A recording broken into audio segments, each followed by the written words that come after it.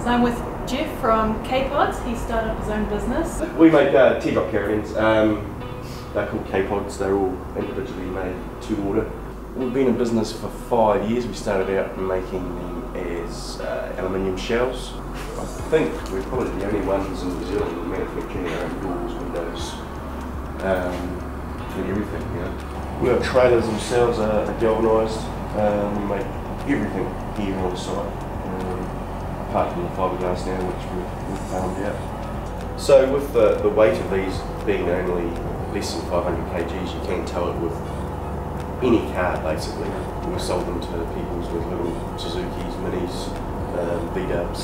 Really easy to back, nothing really terrible backing. We can just unhook it and just push it into place basically. So, because of the height, we kept it under 1.9 metres to fit in just to a normal garage. The whole idea behind them was just to have it in your garage, hooked up on a Friday night, and away you go. We've got storage in the front. Your 2 awnings that come with the deluxe, the dump hose, electrical lead. Put a gas bottle ring here just to house the gas bottle. They've still got to take it out and move it around to the back when they're using the cutting font.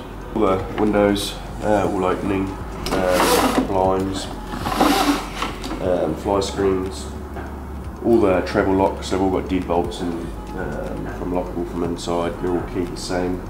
Inside, as I said, they're all made to order. So this one, for example, has got the flip down TV as such. It's got the skybox in there so she can take her sky card from home. Nice. She's got a radio as such, speakers. There's actually more speakers inside there as well. Another feature of the K-Pod, you can have it like in a couch arrangement, and under this bin here we've got 2 storage bins. Basically it's all about storage really in them. So you've got another set of slats that come across here as well.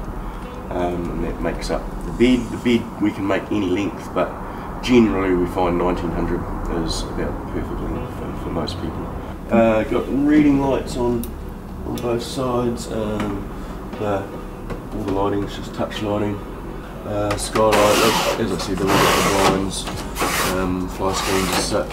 For couples, we do recommend they go with both doors just because of the ease of getting over each other during the night and whatnot. There's a 105 amp battery which controls all your LED lighting, the water pump, fridge and everything. We've got USB sockets everywhere for tablet charging, 12 volt display so they know exactly what their battery voltage is doing. Even with the main battery switch off, the solar panels are still charging the batteries as such.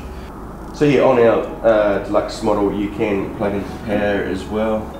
Once you're plugged into power, you've got 230 volt sockets inside, 230 sockets in the kitchen area for toaster or whatever.